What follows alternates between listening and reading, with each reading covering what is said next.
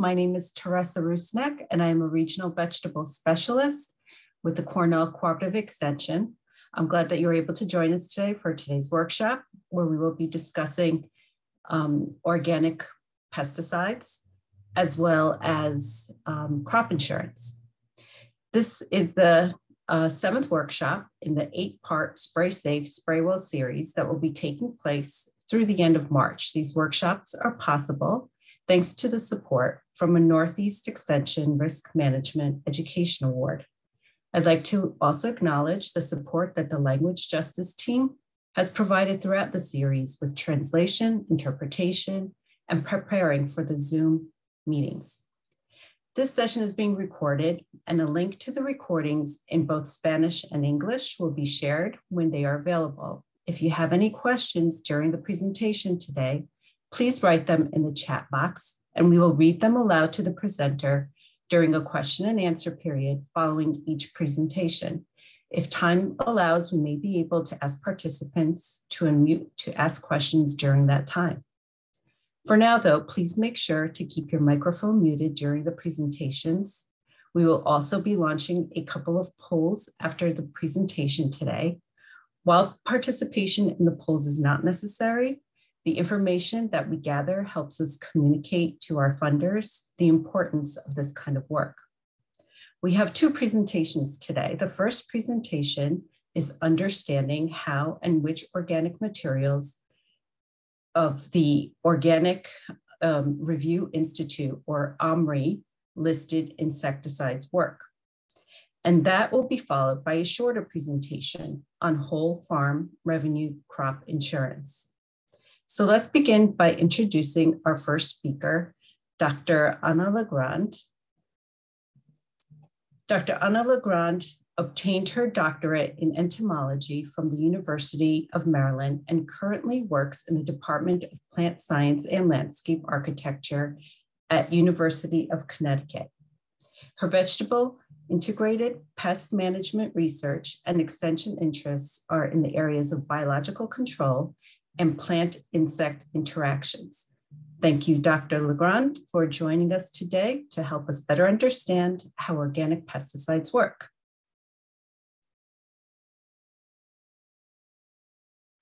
Thank you for that introduction. I will start sharing my screen now.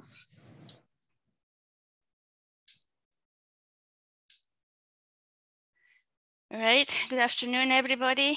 Buenas tardes a todos.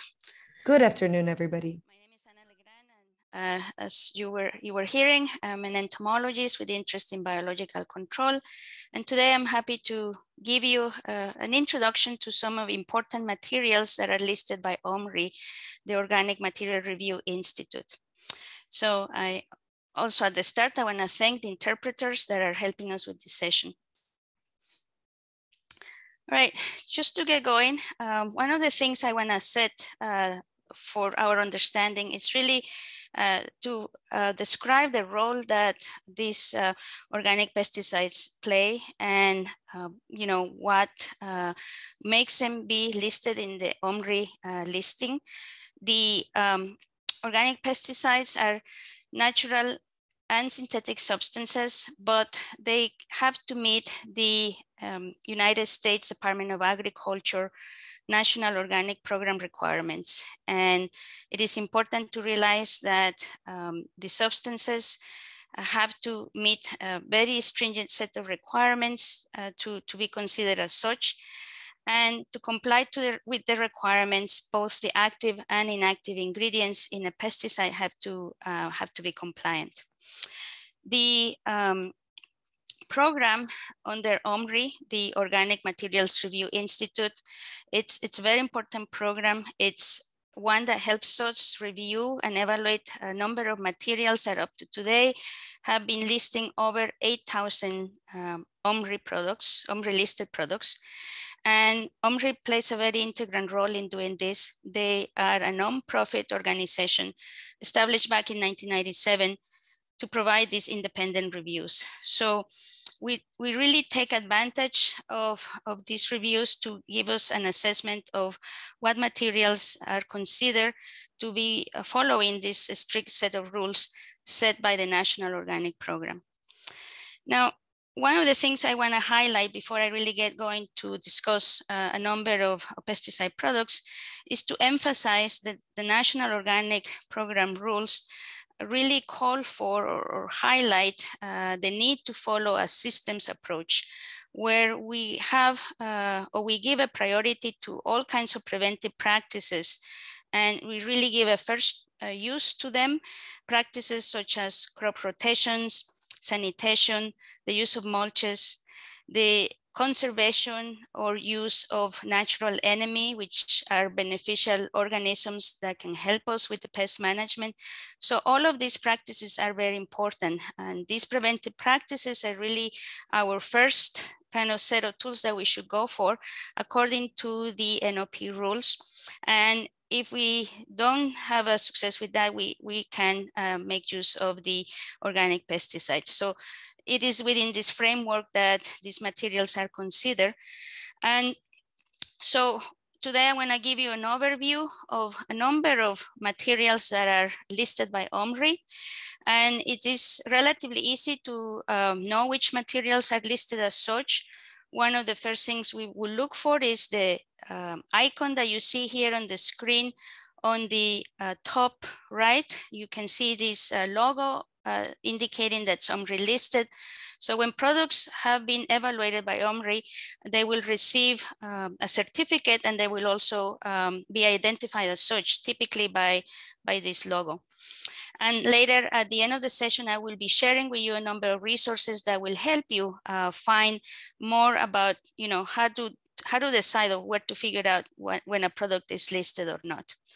So let us look at what materials are typically falling within this category of OMRI listed. We're going to find a great variety of them, but today I'm going to be discussing 3 sets in general, beginning with microbial insecticides, followed by botanicals, and at the end, kind of a mixture group, a miscellaneous group that includes oils, fermentation products, and soaps. So beginning with the microbial insecticides, this is a well-known group, including organisms like Bacillus thuringiensis or Beauveria bassiana.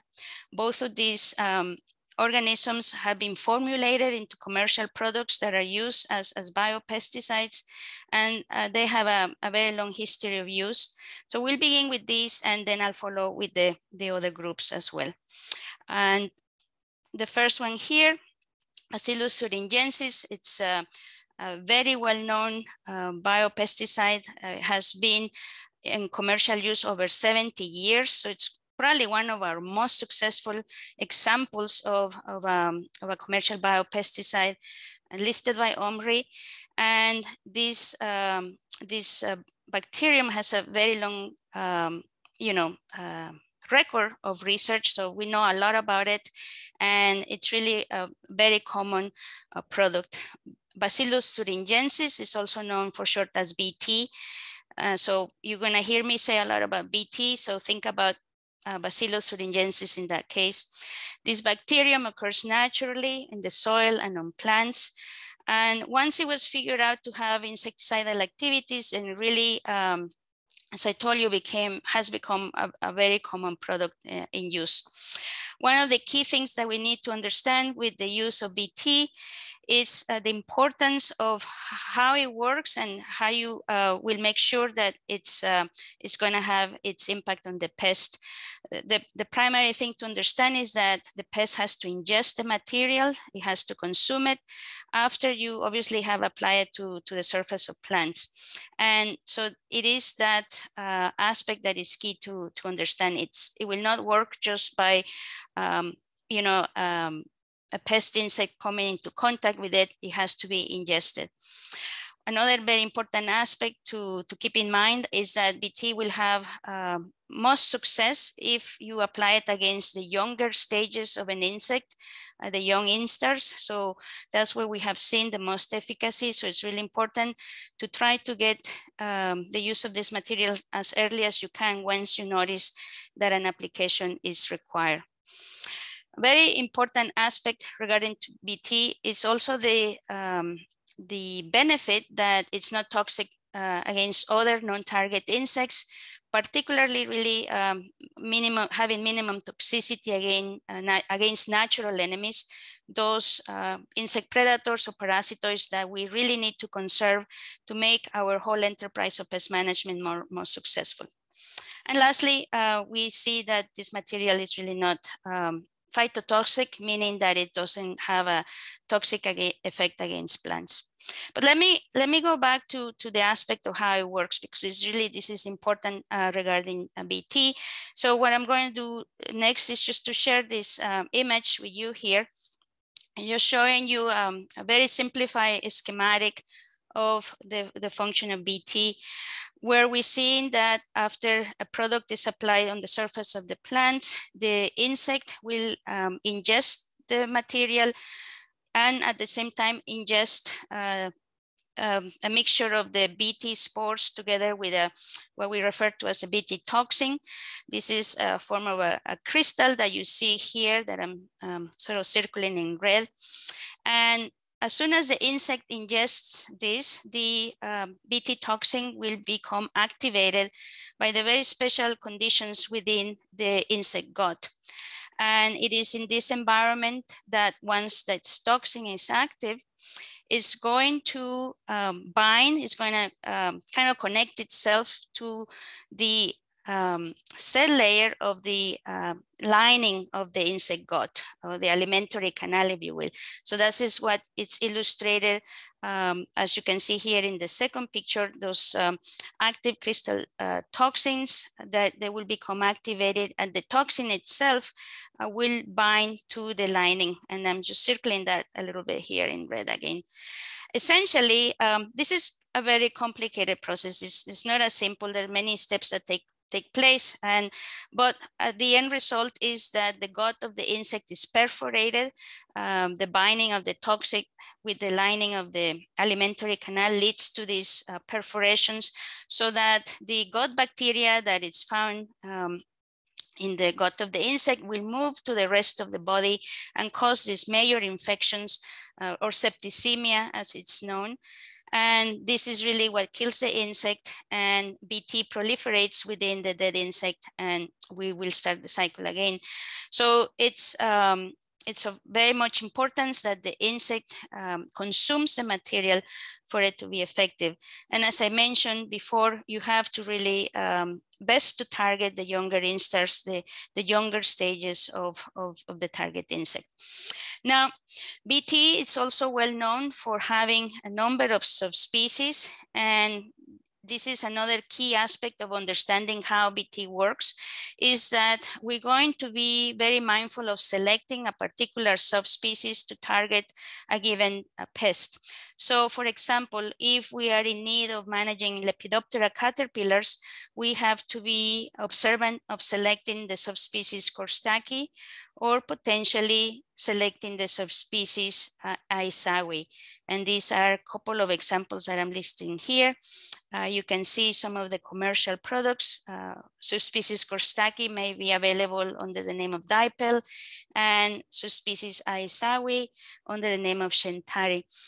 Now, again, this is the importance of understanding that for each type of BT, you're going to be having a very specific set of targets. So these two subspecies will only be good for Lepidoptera caterpillars. And, you know, that's where it will be most efficacious. If you were to apply this BT against other target insects, let's say, maybe you were trying to control some beetles, that will not work, just because of the mechanism of how BT binds inside of the gut of the insect that I showed you earlier. So it's kind of like a lock and key mechanism, and that's what this gives very specific associations. We have here an example of the soybean looper. This is again a very important caterpillar pest, and you can see what happens after the insect has consumed a BT product with the plant material. After 48 hours, you see this caterpillar has died, and so it's relatively short in time in terms of the effect. After 48 hours, you can expect to be seeing these dead caterpillars. And that will be very similar for other such caterpillars. Now, there are other types of BT that I do want to mention quickly, just so that you are aware of their existence. This is another subspecies, israelensis. This is one that it's targeting mosquitoes, fly, and fungus gnat larvae. These are this type of BT is very specific to this group of insects, and a commercial product that contains it will be, for example, Natrol, primarily for the targeting of mosquitoes, which will be like fungus gnats, a very important group of pests in the greenhouse. Now, the other species that I want to mention, Galleria, strain SDS 502. This is a relatively newer subspecies, relatively speaking, that has been found to have insecticidal activity against a number of scarab beetles. These are a very important group of pests. And one of the ones that probably you're very familiar with is the Japanese beetle. This is a very important pest. And we see this subspecies Galleria having an impact on this pest. Now, for a commercial product, there is not the one that we have available, beetle gone ag. It's not yet OMRI listed, but I did wanted to mention that it is a product that's available that has this type of BT and is marketed against a number of scarab beetles for many of the adult stages that can be important, especially for the Japanese beetle. Now, the efficacy of BT, again, it's one that could be variable, as you can see here in this chart. I'm showing you this chart just to give you an example of the type of resources that are available out there that one can avail to look at the efficacy of a number of OMRI listed products. This particular chart comes from the resource guide for insect and disease management. The resource guide for organic insect and disease management is a very important publication, and I'll give you a link to where you can find it at the end of the talk. But for this example here, you can see that these charts are a nice summary of a number of trials that have been done to examine the efficacy of various OMRI listed products. And for BT, we see for example, for the cabbage looper, for the diamondback moth, which is sort of highlighting here, the cabbage looper.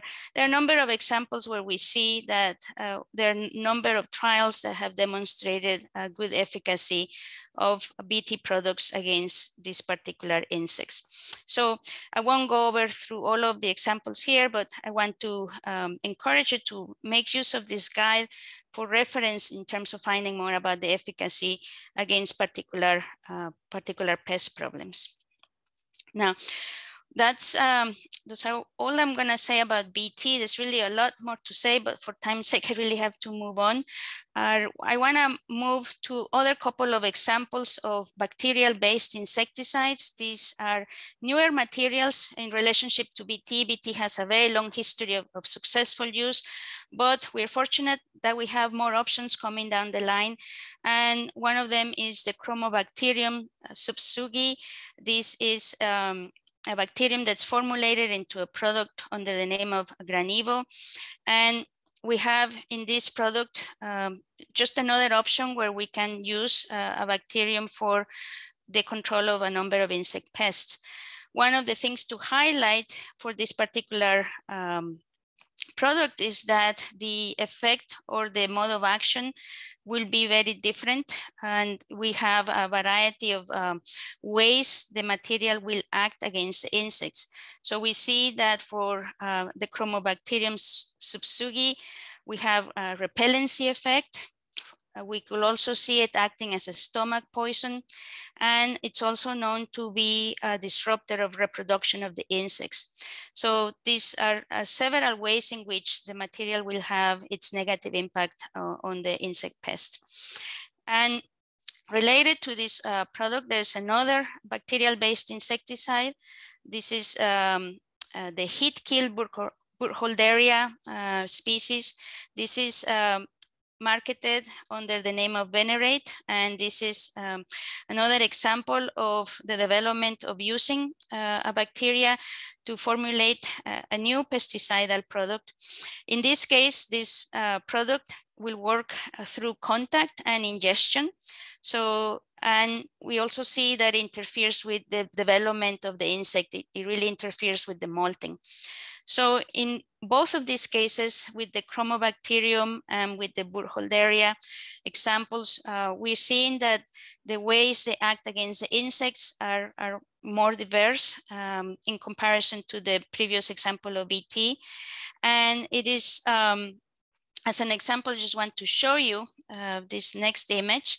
This is a picture of what we might see, what could happen to an insect that has been exposed, in this case, exposed to Burkholderia. This is a picture of the beet armyworm, and this is from a research trial, but it's interesting to note what are the effects that are happening to the insect after exposition to Burkholderia. You have a caterpillar here that's in the process of molting, and it really didn't go very well for it. And the poor thing is kind of encased still in the old cuticle. And as you can imagine, that's not going to be very conducive to its survival, not really being able to molt properly and continue with its normal development. So the insect will die. And in comparison, also, you can see in this image to the right, the smaller and really not happy looking insect that results after exposure to the Burkholderia.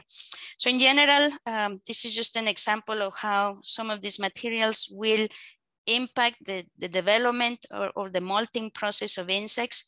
And while they may take a little longer time to have a negative impact on the insects, we do see that overall the impact on the population can be successful. So while it takes a little longer than perhaps other insecticides, we do have examples where the insect will eventually die and cease its normal development.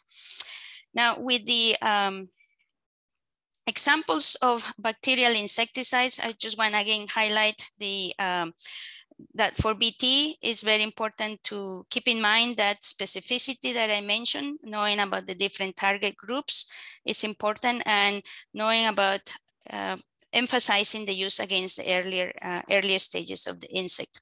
And it's good to know that we have other options available that are being more and more researched, like the Burkholderia example and also the Chromobacterium example that I just shared with you. I want to move on to the next section to discuss botanical materials, botanical pesticides, because these are very important as part of what we see for OMRI listed products. And the first one I really want to discuss is Neem. Just like BT, a very well-known botanical material with really even a longer history of use. The Neem material is extracted from the seeds of the Neem tree, Azadirachta indica. And this is an amazing plant that has had millennia in terms of its use back in the Asian continent, in India, really, where this tree is of great importance, really not just because of the source of biopesticide, but really culturally, it has a great importance in India. This tree has a long history of use as a medicinal plant. And also, obviously nowadays, it's a source of insecticidal materials, but I wanted to highlight something about the importance of this tree back in its place of origin, really. Azadirachta indica is the scientific name of this tree, and literally the scientific name means the free tree of India. That's what the words mean.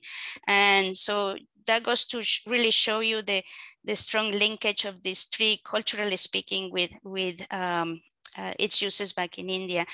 Neem, it's very important for us. And as I was telling you, has many uses. And since we're talking about the origin of words, I need to tell you also that Neem in itself means in Sanskrit, the bestower of health. So this really will help us remember how many benefits we can get from this particular plant. The neem tree is a source of the compound azadirachtin.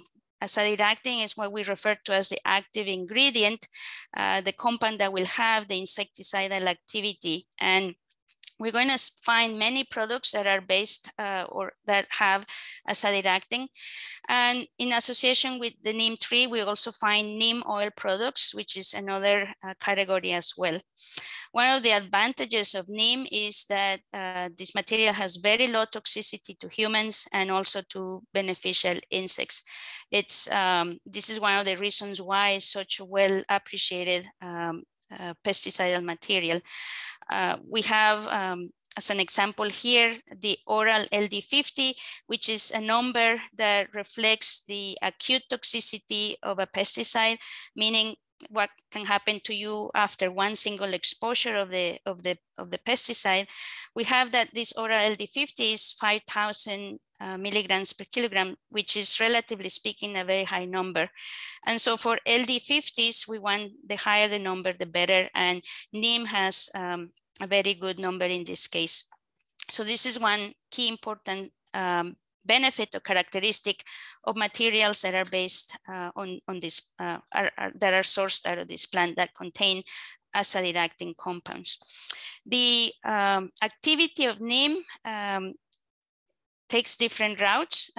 We can find that its mode of action, how it works against the insects, could take the form of disruption of the development, disrupting metamorphosis and also the molting process, kind of in a similar way to what I showed you before with the picture of the caterpillar that couldn't really molt very well. So this is one mode of action. And another mode of action that we see associated with Neem is acting as an anti-feedant, meaning that the insect will choose not to feed on the plant. So that's a benefit. In the case of the disruption of development, that probably could take a little longer time to take effect, but still we find many successful cases where Neem has provided control, and typically it's recommended for the management of insects like aphids, caterpillars, leaf miners, and true bugs as well. One of the aspects to keep in mind, though, is that it will require multiple applications because it can be quickly be broken down by sunlight, and also rain can wash it, the material off. So that's one aspect to consider when using these Neem products. And also, when you want to use it as an anti-feedant, it also definitely will require multiple applications in that case. Here's an example of the neem tree. This is, again, this very important plant that gives us the azadirachtin compound. And I wanted to show you this image, just, you know, you can get to see the plant, but also reflect on another aspect, which is the information we typically will find in association with this product and many other products too, the pesticide label that I'm showing you here. And I'll be telling you a little bit more about pesticide labels later, but again, I wanted to just highlight the fact that the products will have this type of label, and in there you will find the name of the active ingredient, which for the Neem products, you can see here, perhaps it's a little tiny, it's listing azadirachtin as the key active ingredient, together with a number of other ingredients that, as far as being OMRI listed, both active ingredients and inactive ingredients have to follow the guidelines. And here you can also find the logo that I was mentioning to you, identifying this particular product as OMRI listed. So that's what I wanted to mention for Neem at this point. We can go also to the resource guide that I mentioned earlier, and look for more information in terms of efficacy. And here is a similar chart summarizing a number of trials that have looked at the efficacy against a number of insect pests. And we have here a number of examples that I will just refer you to look on your own, but many insects that have been evaluated. And there's a lot of information out there also through extension materials indicating what insects are the best in terms of trying to manage them with the Neem material. So I won't spend too much time on this particular chart. This will be available in the resource guide that I mentioned earlier. Along with Neem, I'm gonna move on to a second botanical pesticide or insecticide really. These are a second example that are well-known use, the pyrethrins. This is an extract from the Pyrethrin daisy flower. And these pyrethrins are being formulated in terms of being used as insecticides since the 1950s. These are neurotoxins, and so their mode of action in this case, these materials are acting against the nervous system of the insects.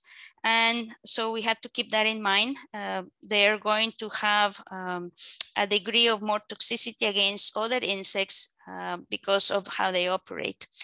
As you can see, the oral LD50 is said to be around 1600, so it's much less compared to the Neem material, if we remember that.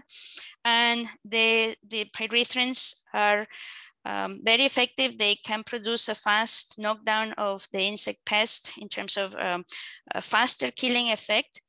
But we also have to keep in mind that while they're very effective, they can also be toxic to other non-target organisms. So we have to take care of how we employ these materials. They are known to be highly toxic against fish and also to bees. And for fish too, they have been said to impact fish reproduction as well. So we do have to take care in following the instructions of how to use these materials. And I'm gonna get to that at the end too, in terms of referencing the importance of following the label to make sure that when you apply these materials, you're doing it so that there is no risk to other non-target organisms like fish or bees. Now, the pyrethrins are broad in their spectrum, again, meaning that they can target all kinds of insects. So that's why they're very commonly recommended. And there are materials that will break down faster especially after exposure to sunlight. So this is something that it's to some extent a benefit that they do not linger in the environment for very long. But on the other hand, you cannot expect a long-term effect. So repeated applications might be needed, in terms of using this particular product. Commercial examples include a well-known product under the name of Pyganic that's available in couple formulations. Now, pyrethrins, as I told you, are broad spectrum and have a quick knockdown. So I hope you don't encounter yourself in this situation, but I'm just making fun.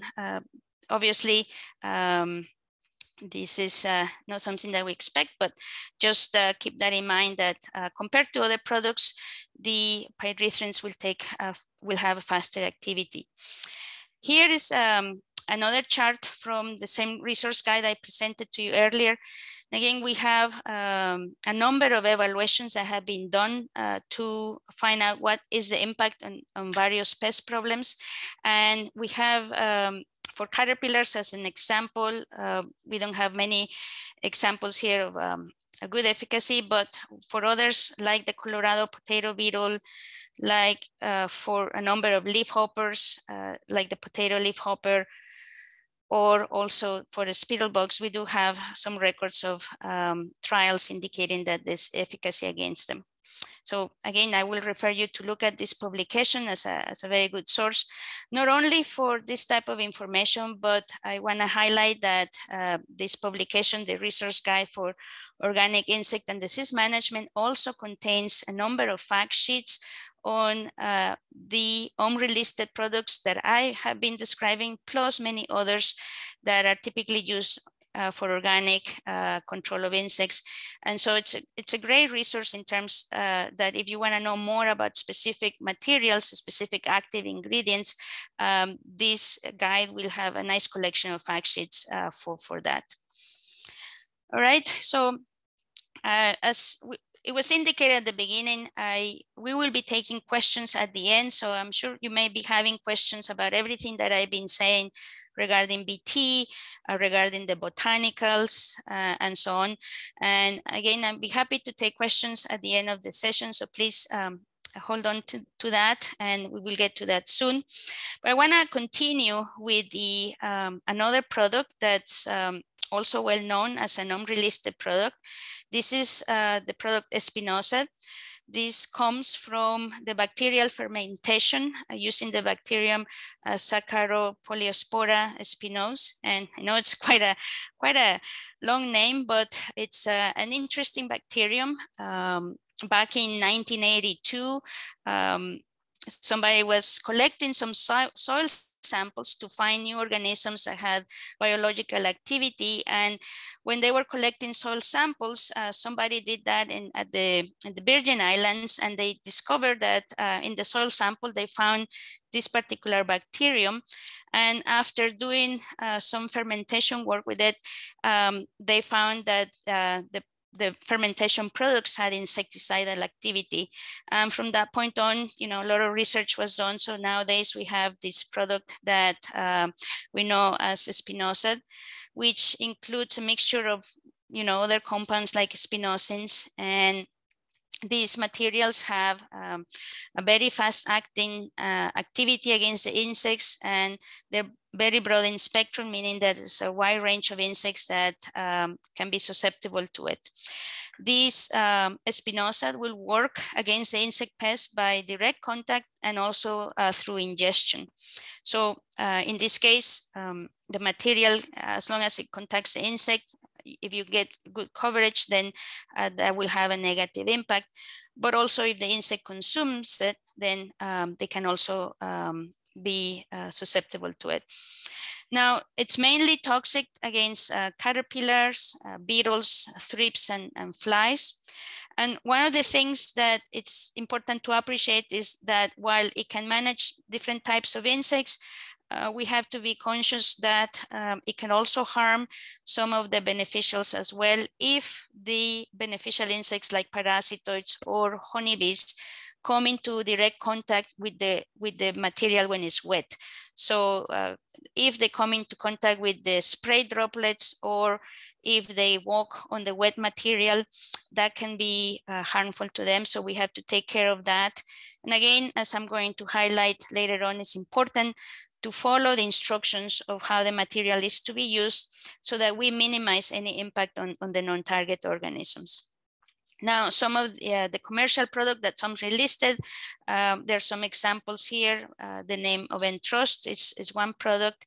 You also have Naturalite, fruit fly bait, and Seduce insect bait. So there are a number of products that contain Spinosad. And again, just keep in mind that when you use it, you want to minimize that the spray droplets will come into contact with honeybees and parasitoids as much as you can avoid it. And again, following the label instructions will be key to that.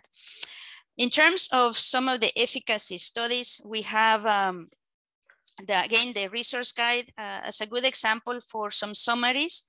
We can see here some trials that have been done looking at the efficacy of Spinosad, and we see for caterpillars, a couple studies showing that there is a good efficacy, along for some other pests as well. And the label of the material will also give you more information about other pests that could be susceptible to this particular product.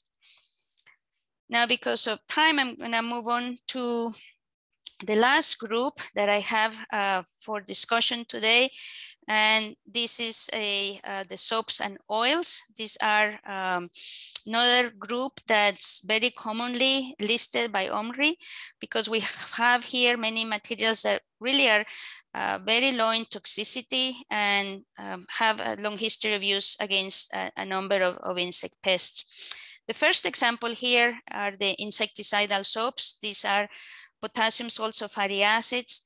The products here will have an action by contact. So they have to kind of land on the insect. They have to contact it for them to have a detrimental effect. And particularly, really, we use these materials for soft body insects like aphids or leafhopper nymphs, for example. So soft body insects will be the most susceptible, under the use of insecticidal soaps. A commercial product, as an example, is MP. This is a well-known product, and there are many others too that include insecticidal soaps, either alone or in combination with other organic pesticides. And the second category here, oils. This is another important group as well. Oils work a little different, as you can imagine, from the soaps. In this case, oils particularly have their negative impact on the insects by kind of suffocating them, what we refer to as a smothering action. And in the case of oils, we have mineral oils, or we have plant oils that can have this effect. And one of the key aspects is that we need to make sure that there's good coverage on the target insect so that this contact action can take place. One benefit of oils is that they're very low in toxicity in terms that other beneficials will not be impacted if they're not coming into direct contact with the oil application. One of the key aspects I want to mention though for oils is that nowadays we have all kinds of variety of insecticidal oils. The ones I'm referring here that have a low toxicity are these mineral oils and the plant oils. For example, one that's made with soybean oil. But nowadays we have other oils. So I want to make sure I point out that you are also going to find examples such as neem oil. This is another type of oil that again is extracted from the neem seed. I mentioned this a little earlier. Primarily, this particular oil is for mite control, and it's also said to have some activity against plant pathogens. So this is another characteristic for this particular product. We also have essential oils, which are another category that it's important to highlight.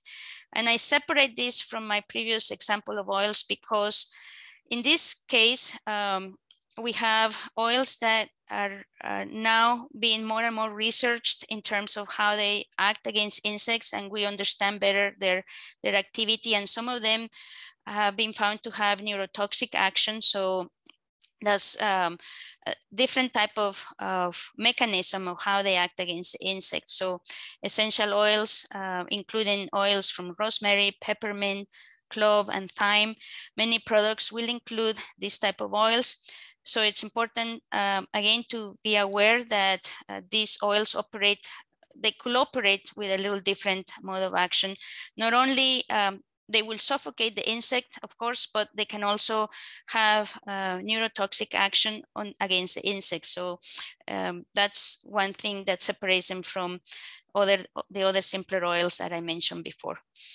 All right, so that's as far as I want to list a variety of give you a different set of examples for OMRI listed products.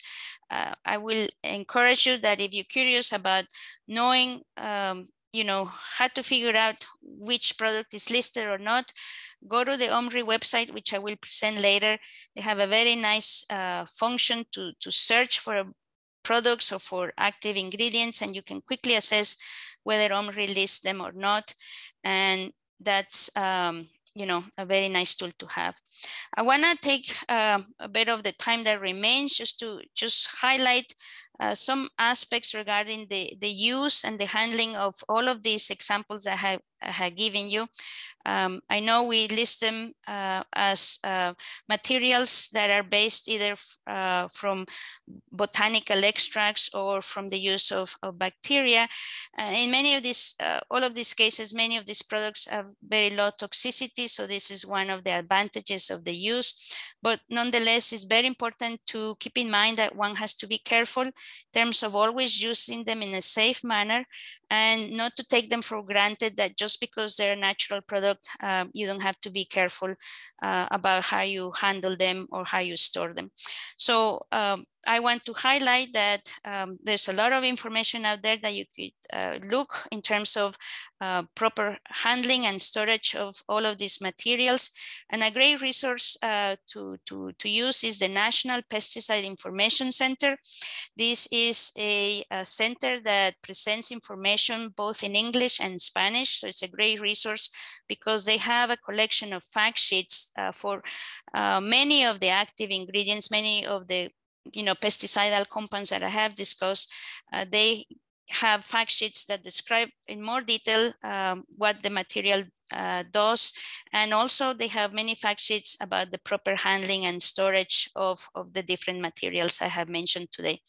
And the great aspect of this resource is that not only they have fact sheets that you can find online, but you can also call them or send an email in case you have a question regarding any pesticide product. They're a great resource. And so here I list their numbers, or you can find them online under the name of ENYCHP, a great resource to look for. But with this in mind, I'm gonna just highlight a couple of aspects in terms of the type of information they provide, and that I also want to remind you in terms of the handling and storage of many of the OMRI listed pesticides. We treat them just like any other pesticide in terms of storage. You want to be making sure that when you keep the materials, you keep them in their original containers, making sure that the containers have the label, which is a very important piece of information for these materials. The label will tell you how to properly store them. And again, we'll tell you a lot about how to properly and legally use them. So it's important to store them with the original labeling. Another important guideline is that when you store them, you pick a designated location that is well ventilated, that it's only used for this purpose and it's well identified as such, as an area that's for pesticide storage. And that's an area that is not only well ventilated, but that really does not encounter a lot of temperature extremes, because this can also impact the efficacy of the materials. So these are just some general guidelines. And again, the ENYCHP Resource Center has a lot more information in terms of more storage tips and other guidelines to follow. But don't forget, the label, it's really the key. So always make sure that you follow the label, which again is just the information that you're going to find attached to the container. And I'm showing you here just a couple of images. Again, this is coming from the ENYCHP Resource Center. And you can see that they're presenting information in English and Spanish. And one of their key aspects to highlight in terms of the information is the reminder for all of us to always heed the label instructions. It's telling you a lot about what I mentioned earlier, what is the active ingredient. It's telling you about how to properly store and dispose of the material, and important, how to use it in a legal way. So always follow the directions for the use. Another very important aspect that we find here for the label is that they are going to have what we call the signal words. And this is something I will be showing you in a minute, more about these very important signal words that will alert you about the level of toxicity of a given material. So if you are looking at a label, you should be seeing, because by law, the labels have to have an indication of these levels or categories of toxicity, and the signal words will alert you to this. So as an example here, we have the categories beginning with number 1, the first one, highly toxic. And followed by moderately toxic, the third one being slightly toxic, and the last one, low toxicity. These categories are set by the EPA, and they are considering different types of harmful effects if you were to be exposed to the material. This is really reflecting what we call acute toxicity, meaning what happens to you after a single exposure with the pesticide. So it's very important to follow this, to heed these signal words.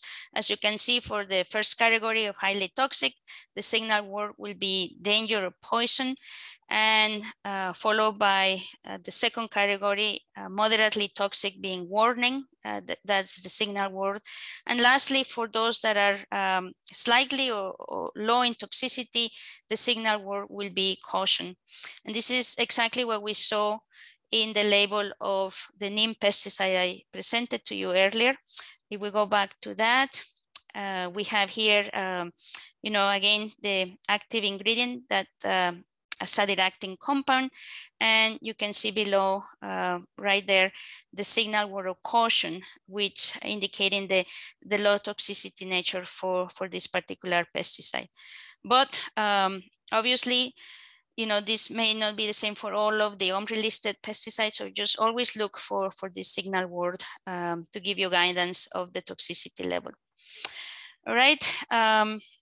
Other things to keep in mind, MPIC also gives you information about personal protective equipment, which is very important. And I won't go over through this, but just highlighting that, again, follow the label instructions for the particular requirements of personal protective equipment, or PPE. Again, very important to heed what they're telling you you need to wear in terms of protection for the skin or the eyes, and also for inhalation. So usually not shown here, but masks will also be very important part of your PPE.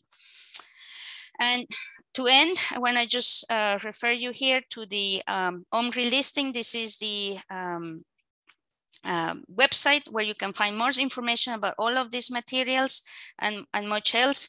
This website gives you a nice tool for searching different products, so you can quickly assess whether they're OMRI listed. So we'll have that. And other sources of information, there are many, but here are a few of them that you can look for. One of them that's really nice is the ATRA website that has a database of different biorational products that include many of the ones I have discussed today. And also the New York IPM organic production guides. These are very comprehensive guides that include a lot of information about organic management guidelines that also will refer you to what products are recommended for a number of insect pests. And lastly here, this is the website that I mentioned for you. This is that resource guide that I've been sharing with you, some of the charts, freely available as a PDF. So really a great resource for you to have. With that, I know time is going by very quickly. I would love to take questions. And I want to thank the interpreters. Muchas gracias. Gracias a todos por escuchar esta charla. Thank you. Thanks to everybody for listening to this talk. I hope it's been useful. This is useful for you, and my email is available in case you have any questions. Thank you. Thank you very much, Dr. Legrand. I think we had a couple of questions in the chat box. Also, I just want to mention quickly that we did put the link for that resource that you see in front of you, the resource guide for organic insect and disease management. So you can find that in your chat box as well. Ethan, did you want to cover some of the questions?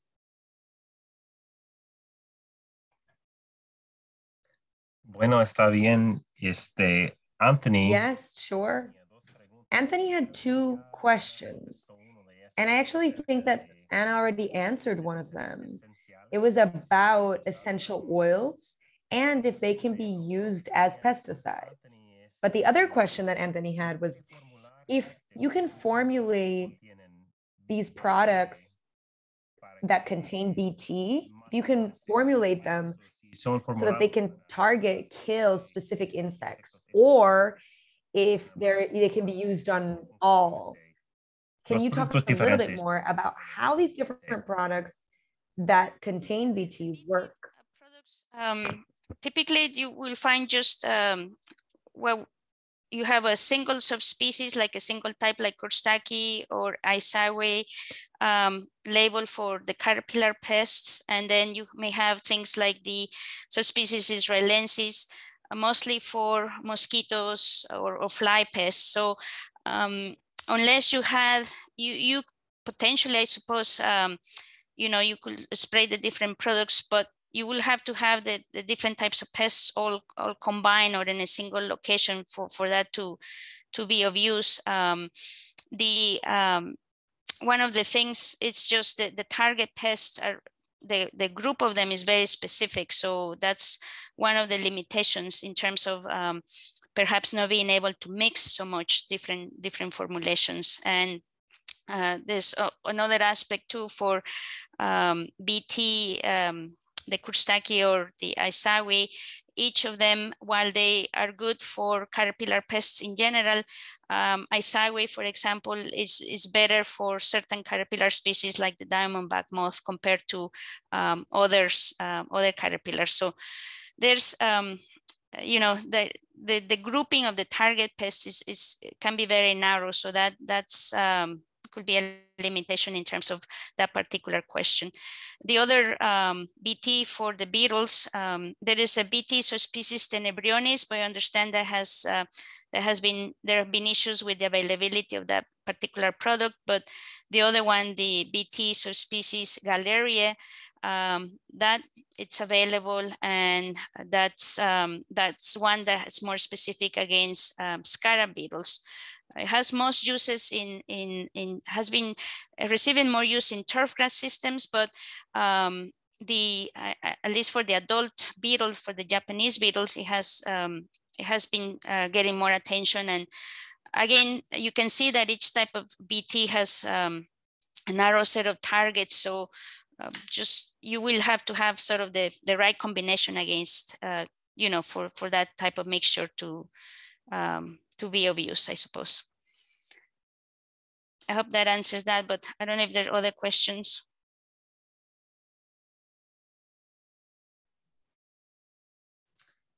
Ahora, eso es todo lo que I think this is everything that comes out in the chat at this point. I don't think there's any other questions. Thank you.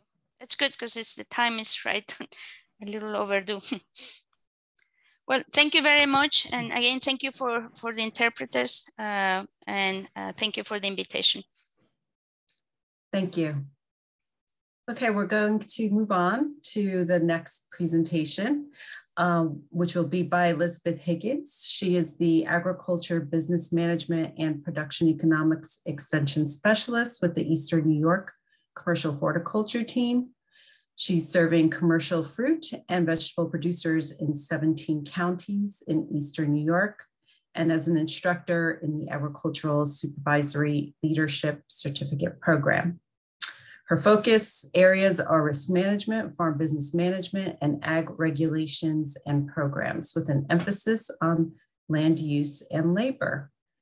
And Liz, you can go ahead and share your screen and give us all that great information about crop insurance. Okay, and that's right? You can see it okay? Yes. Okay, great. So this is the part where everybody takes a nap, usually. Good morning, buenos dias. I'm really glad to be with you all here today. Lo siento, no hablo bien español. So I would first like to I'm sorry, I don't speak good Spanish. Yep, so I would first like to thank the folks who were able to translate my slides so quickly, and also today's translators. I don't have a lot of time today, and crop insurance is very complicated, and it can be very specific to your farm. So I'm not going to go into a lot of detail about the policies, but rather my goal today is to help you broadly understand what there is and what you should consider when thinking about crop insurance. Okay, good. So crop insurance, and the purpose of crop insurance is really to help you manage your risk on your farm. It's not an investment, it's protection. So that when money is tight on a farm, it can be really hard to justify another expense that you're not sure whether or not it'll be useful. And in the case of crop insurance, the federal government subsidizes the cost of the insurance. And the program has been developed so that as a group, farmers pay in premiums what they get out in indemnities. And that's in crop insurance payments when there is a disaster. So from the federal level, it is intended as a program that helps farmers pay in to cover for their future losses. So if there is a covered disaster, the only benefit besides loans that most farmers will get will be crop insurance. And generally, disaster support to farms is in the form of low interest loans. COVID-19 was very different. But if it hails on your farm and the hail destroys everything, crop insurance is probably going to be the only financial help from the government that you'll get except for a loan.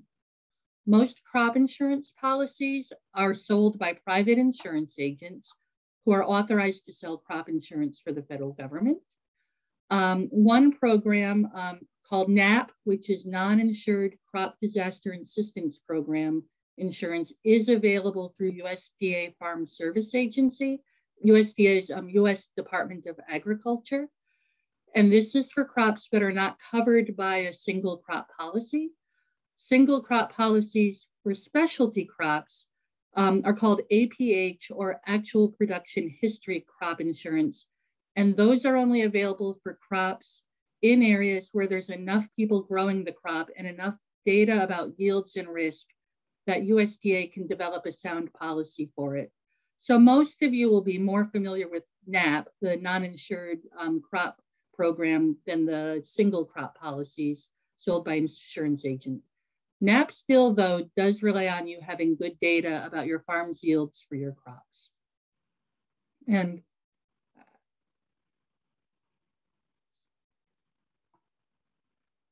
so there are two types of insurance programs.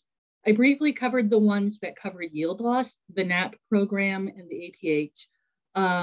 But there's also another program that covers revenue loss. And that's so it ensures the amount of revenue you have. And when your yields are lower than the insured level due to weather or disease or pests or a disaster like a fire, then you can receive a payment. So if we look at this example here, if you look at the gray, that would be either for revenue or for yield, depending on what you're insuring. The gray bar at the top would be 100%. So that would be what you would expect to get, if there was no disaster under normal circumstances. And so that, and in some cases that will be based on your historic yields or your historic revenue. And in some cases that could be based on county averages, depending on what kind of data is available.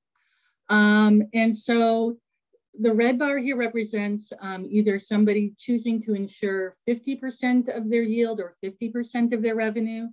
And the upper red bar is somebody who chooses to insure 70% of their yield or 70% of their revenue. And like life insurance or like other types of insurance, you can choose your level of coverage. So you can get, you can insure more if you're more risk averse, and you can insure less if you're, willing to take on more risk. The lowest you can generally insure is 50%. So in both of these cases, in the first couple of bars, we assume that there's a disaster and that person loses 60% of either their expected yield or their expected revenue. If they've insured 50%, at the 50% level, where that green bar is, they would receive, they would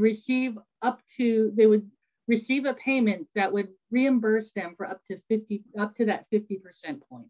So you're not, when you get crop insurance and you insure for a 50% level, you don't, if you have a disaster, you don't get 100% back. You're not made up whole, but you're brought up to the level at which you've insured yourself. So in this case, they would get 10%. The person who insured at a higher rate, if there's this disaster at 40%, then would see 30%. They would get that 30% of their yield or revenue that they've insured back. So if you insure for a higher loss, a higher level, you'll receive a larger indemnity payment in most cases. But you're not, just because you have insurance and you have a disaster does not necessarily mean that you will receive a payment, because it has to be, the disaster actually has to be, make you worse off than the level you've insured for. So this person who's insured at the 50% level, which is really considered to be like the catastrophic level, and they had a disaster, whether it's a flood or hail or whatever, so that they lost 40% of their yield or 40% of their revenue, they would not receive an insurance payment because they insured below that level. But the person who insured at 70% would receive an insurance payment. They would receive, once again, like that 10% because they insured at above that level. So the amount of payment you get will depend on the level of the disaster and also the level of coverage that you've selected.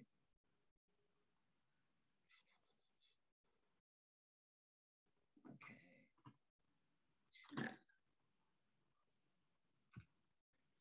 There we go.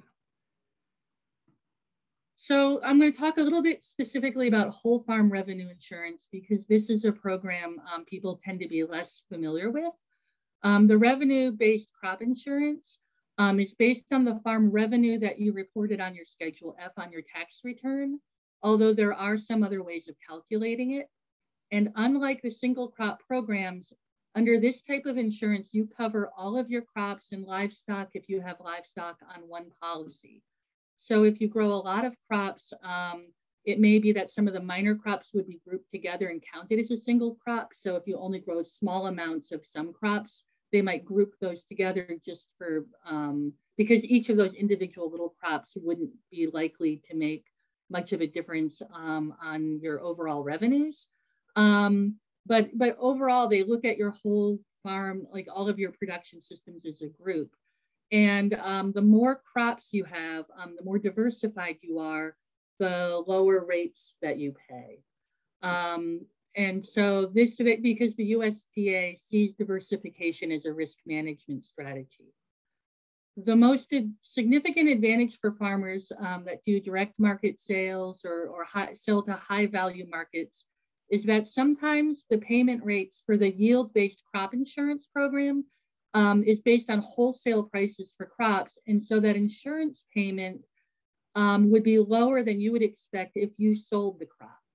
But for the revenue-based insurance, you're insuring your historic revenue so that if you're in high value markets, this would be reflected in the payment.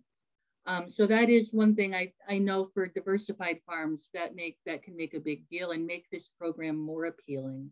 There are some things about this program that can make it a little more challenging. You do need to have at least 3 years of revenue data as a beginning farmer or 5 years of data otherwise to participate in the program at all. So this is not good for your first year of farming. You'll probably need, if you have some high value crops or some crops you need to insure, to look at the NAP program, the single crop program for that. You would not be able to use this program. But after you have 3 years of production history with documented revenue, at that point, you can enter this program.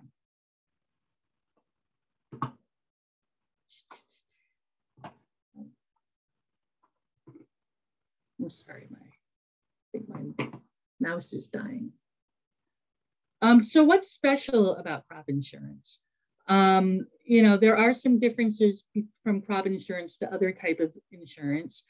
So first of all, although it's not free, the federal government does subsidize the cost of the premiums, making some policies much more affordable than they would be if you were paying based on actuarial risk. The program is required by law to be designed so that farmers who participate get back in indemnity payments what they put into insurance payments as a group. So, but that doesn't mean that you as an individual will necessarily see that payback. That's going to depend on your farm's situation. Also, one important point about crop insurance is that the premiums are based on your farm's situation, and they're calculated by formulas that are set by the government. So although many crop insurance policies are sold by private insurance companies, no matter who you buy it from, the premium should be the same. So therefore, when you're choosing a crop insurance agent, you're choosing them based on their knowledge and service. You're not choosing them based on the rate that you will pay for the insurance, because anybody you talk to should use the same formulas and charge you the same rate, depending on your situation.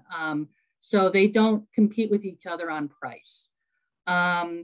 I do think if you're choosing a crop insurance agent, you should try to find one that's familiar with what you grow, for example, because they will be more helpful to you in that they'll anticipate when you'll need help and guide you through the insurance process.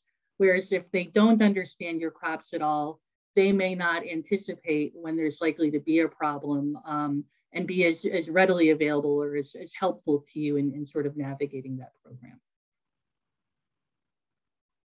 So the big question is, should you even look at these programs? Should you use crop insurance? And like all insurance products, the decision about whether or not to get coverage and how much you need is really personal.